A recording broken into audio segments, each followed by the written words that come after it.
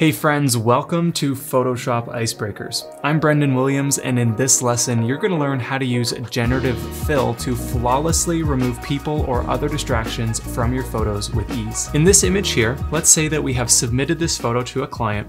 They love the image, but they want it to be focused on the middle subject. Unfortunately, we did not capture a photo with a similar composition that only had the middle subject in the frame. So we need to figure out a way to remove the outer two subjects from the photo to make this image perfect for our client. Luckily, that's super easy to do using Generative Fill. To begin, we need to select the lasso tool to define the area that we want Generative Fill to do its work. To access the lasso tool, we'll press L on our keyboard, or you can find it up here in the toolbar. While the lasso tool is selected, we'll go to the options bar and set the feather to around 10 pixels so that Generative Fill will have a nice soft transition around the areas that we define for our object removal adjustment. We'll then make sure that anti-alias is enabled, and I'll begin by first selecting this subject on the right. Clicking just outside of the edge of my subject, I'm going to click and drag around this subject with plenty of room to spare so that Generative Fill has the easiest time to replace this selected area.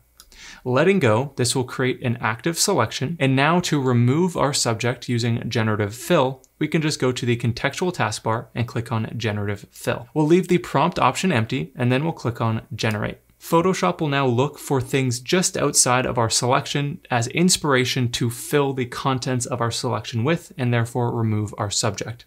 It will also create a brand new Generative Fill layer, which is where our adjustment is taking place. And within the Properties panel, we have 3 different variations that we can choose from to find an option that works best for this photo. If you aren't happy with any 3 of the variations that you have been given, you can regenerate 3 new variations within the Properties panel simply by clicking on Generate. This will regenerate 3 new variations based on the original lasso selection that we created. After it has finished loading, you'll see that we now have 3 new variations that we can click between to find something that works better in this image. I'll choose this variation for this example. If we zoom into the photo, you might notice that there are some weird things happening, such as this hovering light up in the background. However, these are things that we can easily touch up using the Remove tool, as we'll discuss later in this lesson. For now, we're going to go ahead and remove the next subject from our photo using the same methods as before. Before we do that though, it's a good idea to rename your layers so that everything is clear as you work through your project. I'll rename this layer to Right Subject Removal. Now before we create our second selection around the next subject, I'll click on my image layer in the Layers panel. Once again, with the lasso tool selected and the same settings as before, I'll click and drag around the outer edge of the subject with plenty of room to spare once again so that Generative Fill can do a nice job at filling in the selection area. With our selection active, we'll go down to the contextual taskbar and click on Generative Fill. Once again, leave that prompt empty and we'll click on Generate. This will create a brand new Generative Fill layer. And once again, within the Properties panel, we have 3 variations that we can click between to find something that works best in our photo. Just like before, if you're not happy with any 3 of the variations, you can click on Generate to regenerate 3 new options that better fit your particular image. Once that is finished loading, you'll have 3 new variations once again,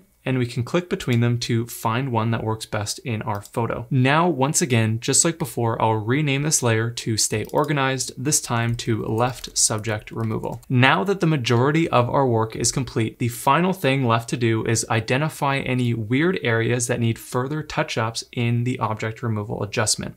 In this particular example, we can see there are some weird patterns going on within the foreground bricks, as well as there's a hovering light in the background that we need to remove. To remove these foreground bricks, I'll click on my topmost layer, and once again with the lasso tool selected, same settings as before, I'll click and drag to select around the area that I want to refine using Generative Fill. While my selection is active, I'll click on Generative Fill inside of the contextual taskbar and Generate once again, just like before. This will create a 3rd Generative Fill layer above our previous 2 adjustments, and we have 3 variations that we can choose from to replace that brick within the foreground.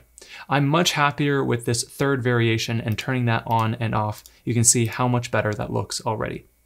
Now we just need to go and deal with this final area in the back. And for smaller areas like this, we can use the Remove tool. To do this non-destructively, we'll click on our topmost layer in the Layers panel, then go and create a new layer. I'll rename this layer to Remove tool. With our Remove tool layer highlighted, we'll select our Remove tool by pressing J on our keyboard, or you can find it nested within the healing brushes or the patch tool. You'll find the Remove tool right here.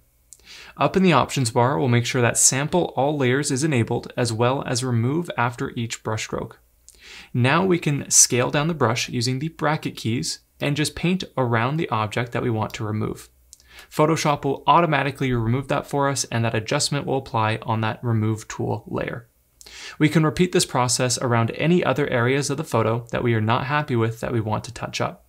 In this case, I'm happy with the final result, so we're ready to look at the before and after. Looking at our before and now our after, you can see how much work has been done with relative ease using Generative Fill and the Remove tool to further refine our adjustments. This technique is one of the most efficient ways to remove distractions from your photos, especially when they take up large areas of your frame, as they did in this example here. Thank you so much for joining me here for this Photoshop Icebreakers tutorial, and if you learned something today, make sure to let us know by hitting the like button below. And while you're there, make sure to subscribe for more Photoshop tutorials.